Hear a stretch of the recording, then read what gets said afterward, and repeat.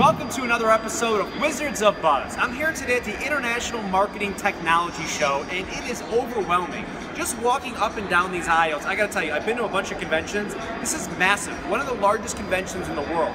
And the topic for today's episode is data-driven marketing. As a business owner, whether you're doing B2C marketing or B2B marketing, you need to incorporate data, small data, big data, into your marketing decisions. And then you need to realize, okay, based on this data after what we've done with our marketing, what's working, right? Because if you're spending $1 million a year, $100 million a year, $1 a year, why not incorporate data? There are so many tools out there for business owners to implement, to collect data, to make better decisions for you, right? Simple things like, who are your prospects? Who's purchased from you before? What kind of do you have Google Analytics on your website? What emails are you collecting at your business? IP addresses, cookies on websites. Tons of tools out there.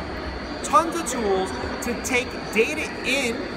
Then your marketing decisions will be wiser. And then once you do the marketing, you're going to have new data sets come in, right?